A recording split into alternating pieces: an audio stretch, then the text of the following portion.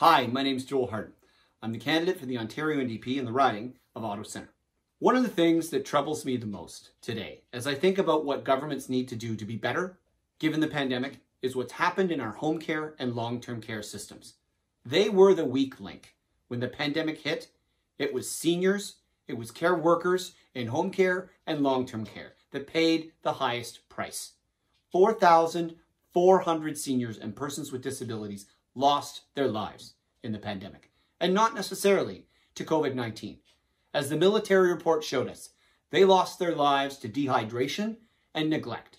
They were warehoused 3 or 4 to a room in for-profit homes in many cases, where dividends went out to shareholders and not care to the residents. We are going to change that. We are going to make sure you can stay in your home for as long as you want with adequate home care. Our model is the country of Denmark, that works directly with residents so they can age safely in place, that makes sure that those care workers that visit you in your home have pensions, have benefits, have sick pay, have the ability to help you stay safe. There is a $3.2 billion infrastructure deficit in our hospital system alone. What that's meant in Ottawa is that the Civic Hospital was once an institution with 1,000 beds. Today, it has less than 500. An NDP government is going to stop the cuts to our hospitals, stop the cuts to our community health services, stop thwarting physicians and health teams that want to set up family health organizations to get people a family physician or a local health team.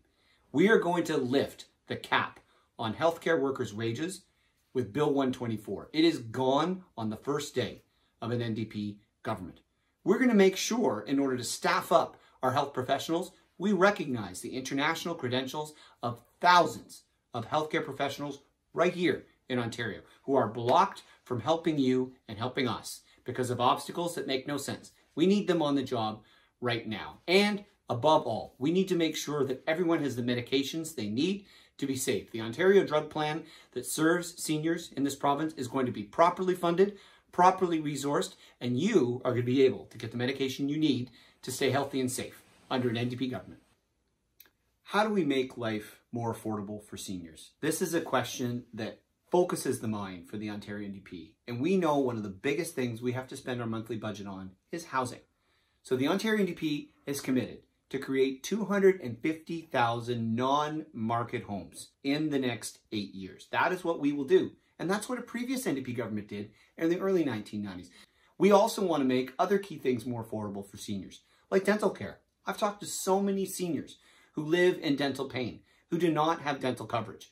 If you make less than $200,000 a year, your dental care is covered under an NDP government. Last but not least, for those of us who want to be aging safely in place as seniors, we want to make sure that you can defer the property taxes that you're paying on your home until the moment when you sell that home. So that's more money in your pocket. And in the long-term care sector in nursing homes, profit is getting out of these institutions. We will not be warehousing seniors any longer.